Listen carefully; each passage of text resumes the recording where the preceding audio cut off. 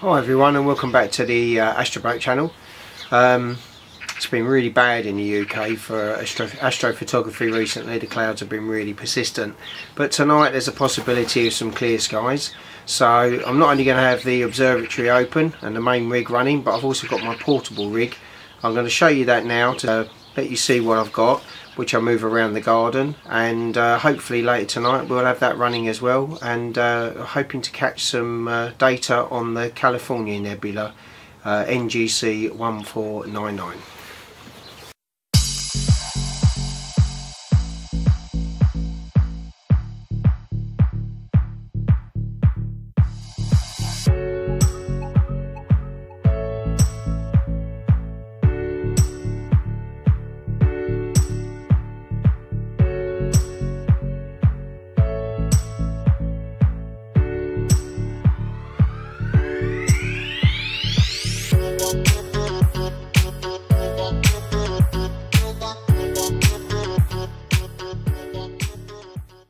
So this is my portable rig, which consists of a mount which is the Skywatcher AZGTI, which has been firmware upgraded so it runs as an EQ mount. The scope is a Zenithstar 61 by William Optics. It also has a 0.8 61R reducing flattener attached, which I've not used yet. I got that at Christmas and I'm hoping to use that now. It's also got a built-in rotator.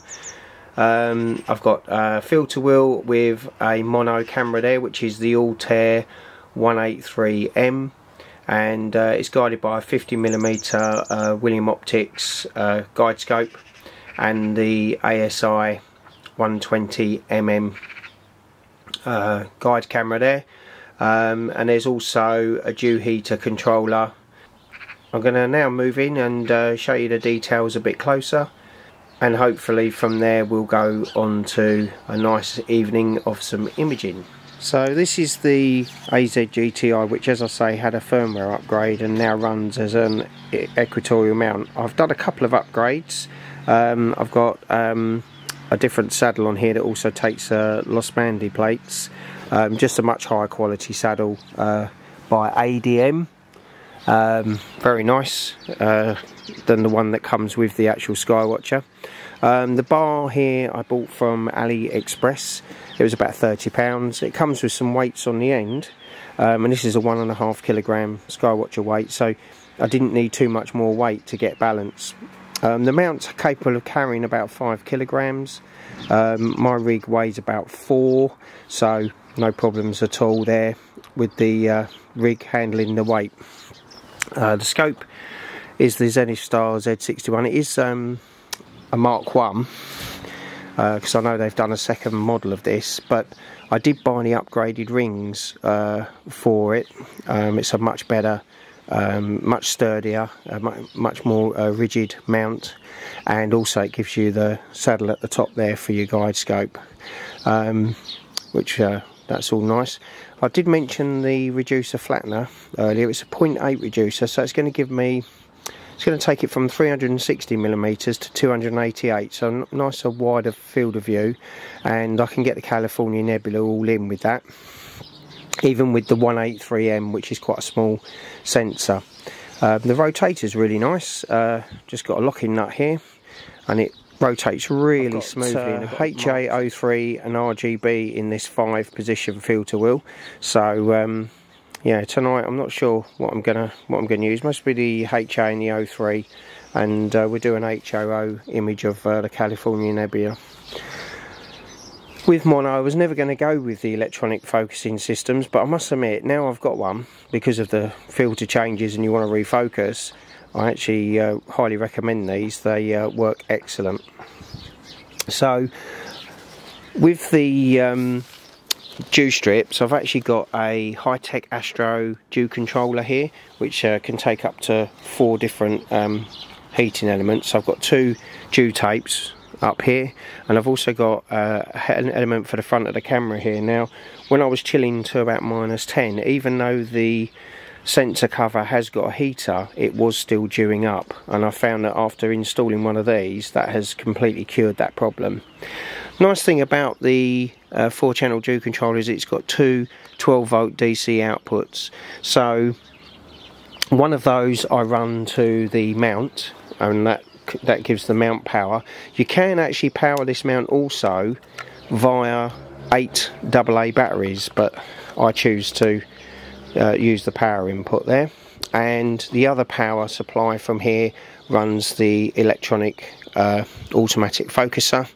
The power to the camera I have going direct from the power source, which I'm going to show you in a second. So everything's there. I've got my cable management as neat as I can have it, and it runs all the way down to a USB hub there, which I just got from Amazon. Nothing special. It's USB 3.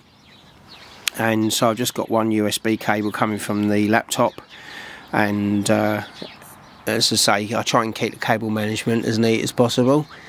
Okay, let me show you the power supply. So to power the rig, I've got a Nevada PS08. So this is an 8 amp power supply.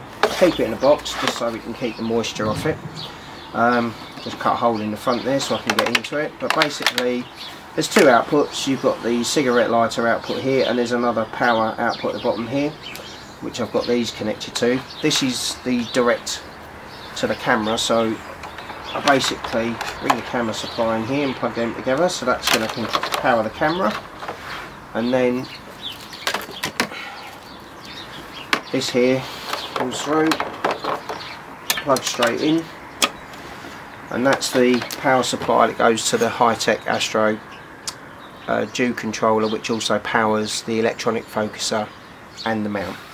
Just mentioning back about this this upgraded clamp here, the other nice thing about this is it won't mark your dovetail bars. As you can see here, I've got some bad marks on my dovetail bar. That was from the old style, which was just a screw that went in and bit into this, and I kind of put this on the gold one because I didn't want to ruin it, but this could actually go in here and would be a really nice fit without damaging it.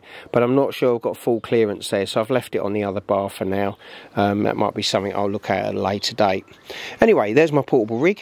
Hopefully tonight everything will be working and the clouds will clear, more importantly, and we'll get some images. So I'll see you later.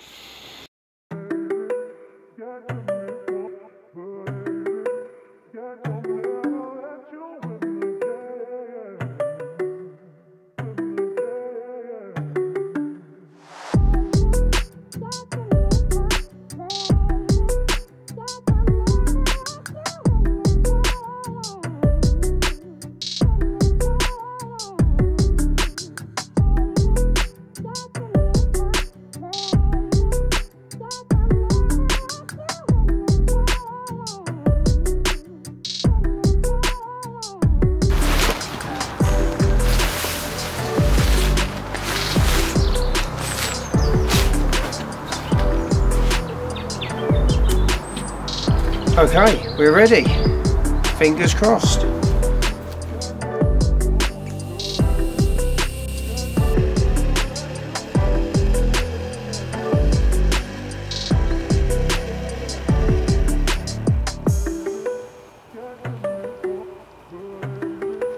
Yeah.